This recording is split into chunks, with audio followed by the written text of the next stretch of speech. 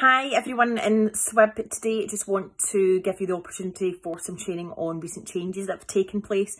Now these changes came in right at COVID times, but quite rightly so.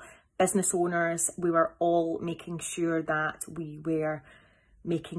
business survival was our priority. But change number one to think about from the Good Work Plan, so this was the Matthew Taylor report that was looking at moving forward with the way of working and making sure that work was fair, etc.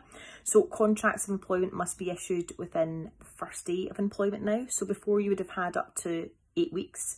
We would say probably 6 to 8 weeks to issue that, but now it has to be from day one, if not before. Our second change to note that you should be very mindful of is our weeks calculation for holiday pay, previously made on an average of the last 12 weeks. Again, this has now changed to 52 weeks. Many clients and businesses are unaware of these changes, so we are just trying to get the message out to make sure that you are up to date. Now, if you don't know what that means or how to calculate that, then please get some advice.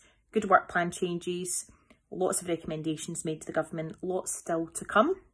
But these are the two main changes, and also there are some changes to your contracts of employment that should have happened as well over recent years. So if you've not had your contract looked at, I would stress that this has to be updated. There are some legal items that need to be included that may not previously.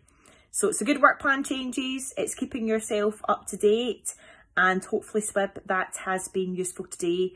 And if you need any more information, go and get some or give us a wee call.